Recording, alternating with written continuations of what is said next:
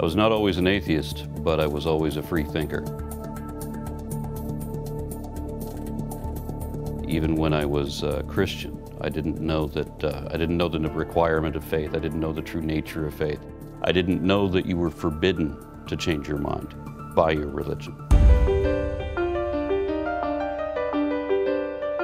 There was a point in my life when I used to believe all these fantastic things, urban legends and spirit photography and astral projection and all sorts of incredible claims. I mean, once upon a time when I was a kid, there was no way to check into these things. You had to offer the benefit of the doubt and accept as true whatever you're being told, because there's no way to prove that it is not true. Well, of course, that's backward from what it should really be. I just came across a great many false statements, you know, and philosophies that I couldn't side with.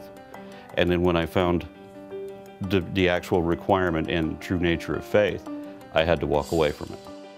I don't like being lied to, and I especially didn't like being lied to as a child.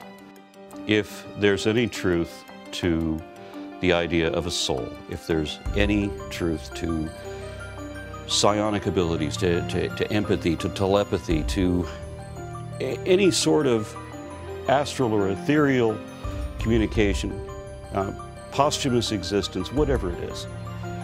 If there's any truth to that, I want to know it, and I wouldn't tell people that you can't believe it. I would never tell anybody you can't believe something.